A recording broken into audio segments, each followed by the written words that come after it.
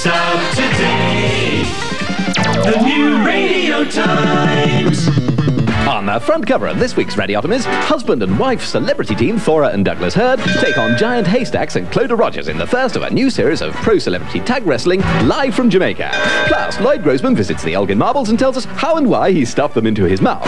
Plus, there's lots of funny little ads for garden sheds and lifts for old people that go up the banisters. Plus, buried away somewhere, Victor Lewis Smith takes what he thinks is an hilarious look at television logos.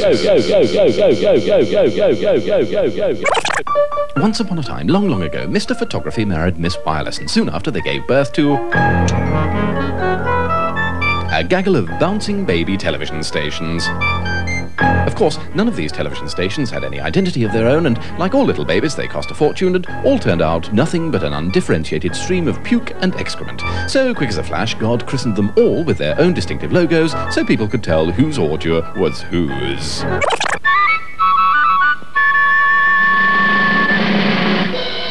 Using such advanced state-of-the-art graphic techniques such as cardboard cutouts, tracing paper, some glue and bits of string, these magnificent cultural icons were apparently voiced by members of the royal family. 90s television, Channel 8. Made great use of regional dialect and relied on methods of animation abandoned by Walt Disney in 1920.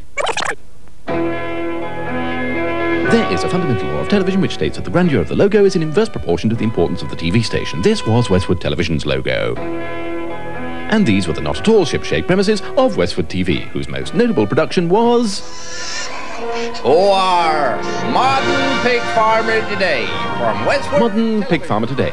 The station narrowly missed winning a BAFTA on a technicality. All its programmes had pigs in them. Frankly, the galleon should have been a peddler. Anyway, in reality, Westwood lost its franchise, so its flagship turned out to be the Titanic. But the band played on. On, we're playing a song called On. Curious name for a song, On, but that's what they played. The band played On. We're playing a song called On. Boo boo pip.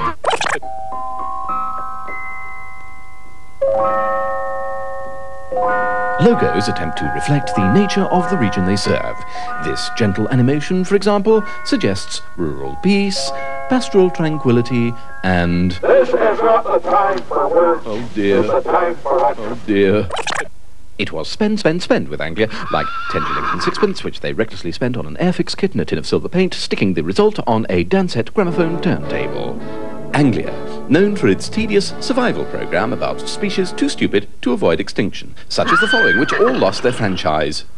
No flowers or sympathy, please. After all, Southern made How and gave Fred Dinage his break. Why? Rediffusion was responsible for the Dickie Henderson half hour. And ATV made Crossroads, a show with characters so one-dimensional that when they were shot in profile, they completely disappeared from view. This is an important health warning. Viewers should only view the next logo through the piece of smoked glass which was supplied in this week's Radio Times. Those of you who buy the TV Times will unfortunately now be struck blind. Harlech experimented with this stroboscopic logo in an attempt to induce mass epilepsy in their viewing audience on the principle that any reaction to their programmes was better than none. What an absolute char. They'd never use those techniques here at BBC Electrical Television, you know. Anyway, good night from Continuity. Oh dear, my leg's given out. And a very special good night from In Continuity.